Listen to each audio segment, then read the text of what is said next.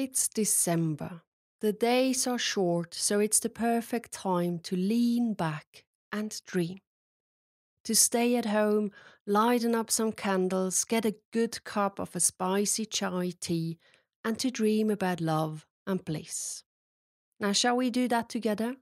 Are you in the mood to relax and listen to my thoughts about Christmas, about giving, about people with a fixed gaze transformed to robots with just one goal, creating the best Christmas ever?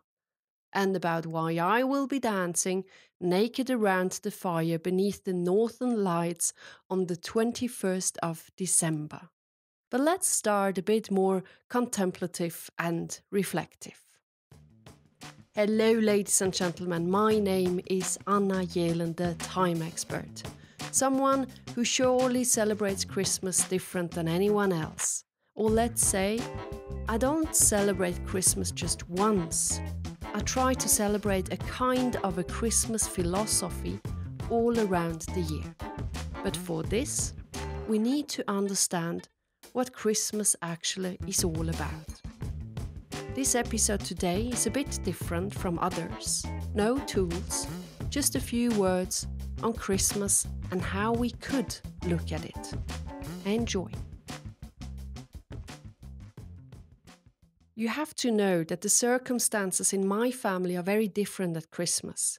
It is the busiest time of the year for my parents, because I was born in a little tourist village in the Swiss mountains. Normally there live 2,000 inhabitants, but over Christmas and New Year we have around 20,000 or even more people in the village. So full throttle for everyone who works there or has a boutique like my parents do. So I have never spent the classic holidays as you might know it. But anyway, what is Christmas? And what is Christmas all about? I'm sure there are plenty of different beliefs about Christmas. But now let's say you have never heard of Christmas. You have no clue what it is. And now you have to find out what Christmas is about. What would you do to find out? You would do research.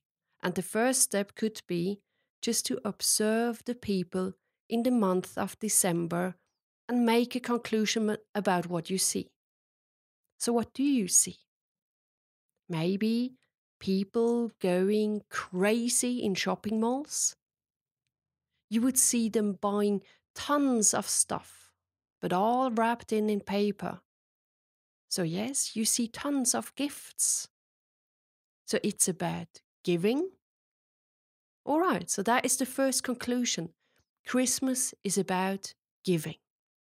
And then you hear all those songs. They are different than in the rest of the year. Yes, we call them Christmas songs. Now listen carefully to them and you will find out that Christmas is also about spending time with your loved ones and about being thankful for the life you have. So we got one conclusion. Christmas is about giving, about spending time with the loved ones and to be thankful about life. I think that is a very nice definition of Christmas, don't you? The only thing which bewilders me is this. Why just once a year? I mean, of course, better than nothing, but if it is about giving, about spending time with loved ones, about being thankful, well, then maybe once a year isn't enough. Let's start with the giving. Giving what, actually? Giving gifts? Yeah, that's nice. But let's go a bit further. What about giving something else? What about giving love? And what about giving moments? For me, this is the biggest gift you can give, the biggest gift you can receive. I mean, can't you feel how warm your heart gets when you give love? Isn't it the best feeling? Remember the podcast about being an optimist? Remember that I'm taking the example of Masaru Emoto. I repeat what I said. We know today that our words or thoughts have a huge impact. Let's take the experiment that Masaru Emoto did. He exposed music, spoken words, pictures, and videos to water. After that, he crystallized the water. The result was that he always observed beautiful crystals after giving good words, like thank you, happiness, love, gratitude, and so on. On the other hand, he observed disfigured crystals in the opposite situation with the bad words. He believes that everything is a combination of energetic vibration. And now imagine that our body is filled with 60% of water. Our optimistic thoughts have for sure a positive influence and an impact on our body and health. Now, I believe that it is something very similar with giving and feeling love. And love has many faces. It's about understanding, empathy, about taking care of others and oneself. And you might ask, but what do I have to do to give love? For me, there are different kinds of possibilities. Saying a real thank you, giving a true and honest compliment, listening, sharing. Yes, sharing is so full with love. I mean, when you see your daughter or your boy sharing the food they have with someone else, it's just warming your heart, isn't it? Because that is love.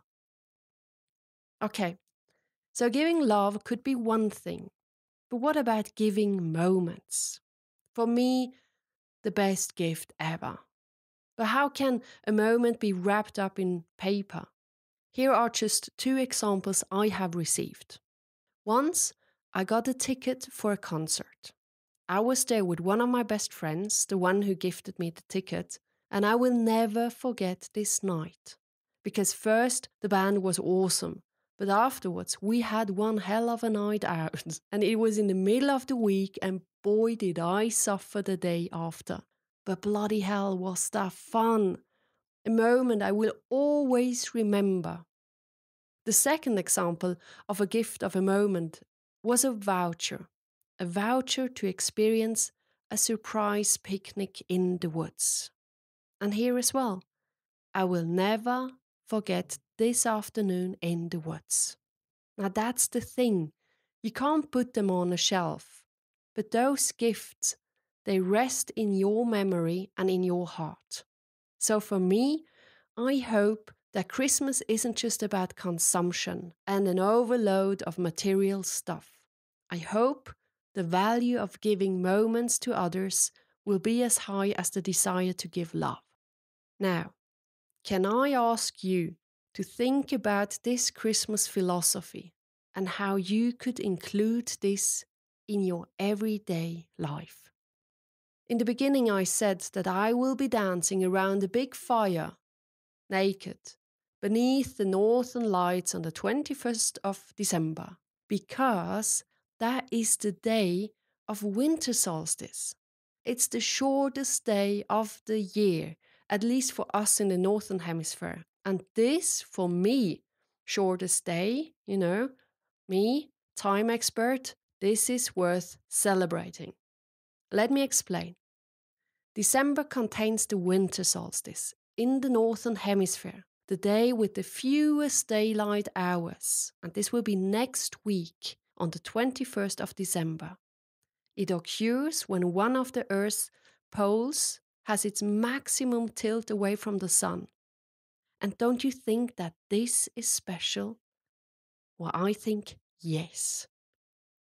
Now, as you are listening to this podcast, we might already be in Swedish Lapland, in another little house, lost in the woods, surrounded by snow, ice, and trees. And it feels like being in nowhere. And up there, we will be for 1 month. We will be working on new podcasts, videos, and on my new workshop. But beside this, we will, on the 21st of December, celebrate the shortest day of the year. Now, my dear listener out there, I have no idea how and if you celebrate Christmas at all. So, in any case, I have a wish for you. I'm wishing you time to create unforgettable moments for yourself and for others. Thank you so much for listening to my podcast. One of the next episodes will be about New Year's resolutions. And believe me, I have a wonderful alternative for this. One which works for me and many other people. So maybe also for you. Now take care and bye. By the way, if you want to see more about our life in Lapland, you can find me on many social media channels.